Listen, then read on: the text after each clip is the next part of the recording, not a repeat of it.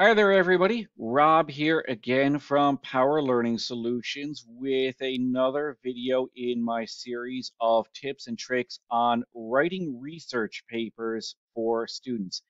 This video was inspired by a series of emails that I recently received from a couple of my grad students who are doing a major research project as a capstone for one of their graduate programs.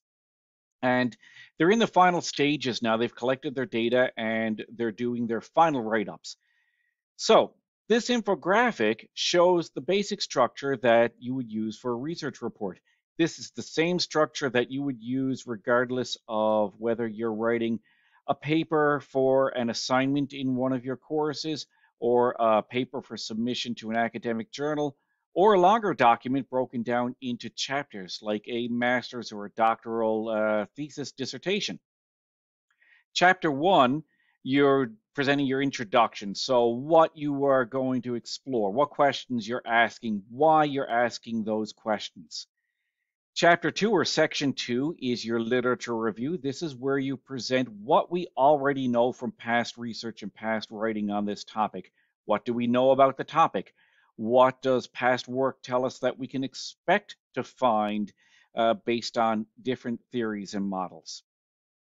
Chapter three or section three is where you talk about your methodology, what we are going to do, how we are going to collect data, and how we are going to analyze that data.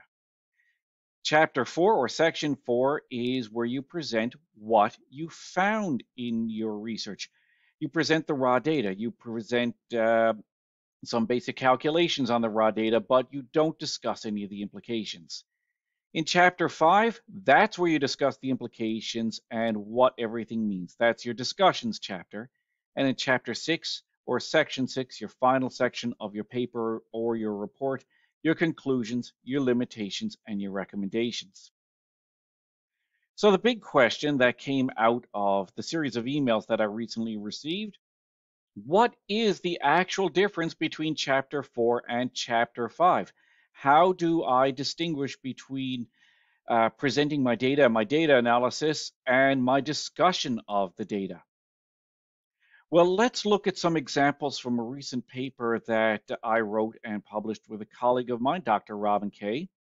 This was a paper where we looked at the results of some research into supports that were available to higher education faculty at two Canadian universities during the COVID-19 pandemic.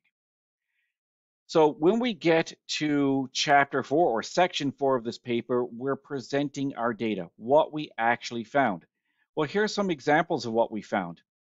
In this particular table, we're presenting just raw demographic data from the survey that we conducted. How many faculty responded to the survey from each university, and what was their demographic breakdown based on their area of specialization? Here's an example of another table of data that we presented from our survey. This is simply a list based on survey responses of the types of supports that faculty said were available to them during the pandemic.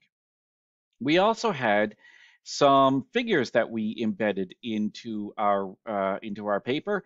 Here's one of those figures. The external resources that were used by faculty to support their transition to online teaching, presenting this in a graphical format because it tells a better story based on the question that we are asking than presenting the raw data in a table would. And here's another figure, some additional supports that faculty would have liked to have available to them during the pandemic. As you can see in this, we have performed some calculations for chapter four or section four. We've presented some of the raw data, we've aggregated the data, we've shown some averages, we've shown some percentages of the types of responses that we've gotten.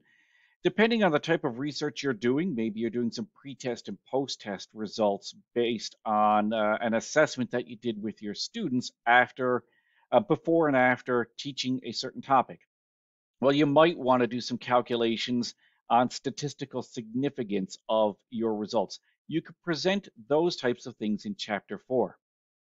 So what exactly do you look at in chapter five? Well, that's where you start discussing what this all actually means.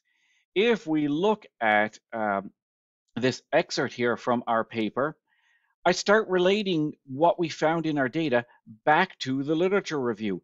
I talk about the different theories and models that we had explored in our literature review, and then I start talking about what we found during the COVID-19 pandemic.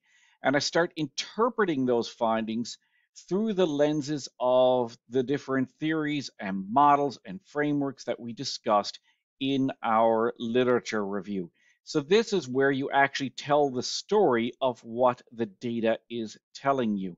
In chapter 4, it's a presentation of the raw data and your calculations on the data. In chapter 5, you tell the story about what it all means, and then you wrap things up in chapter 6 by talking about your final conclusions. What can we actually conclude as a result of this research?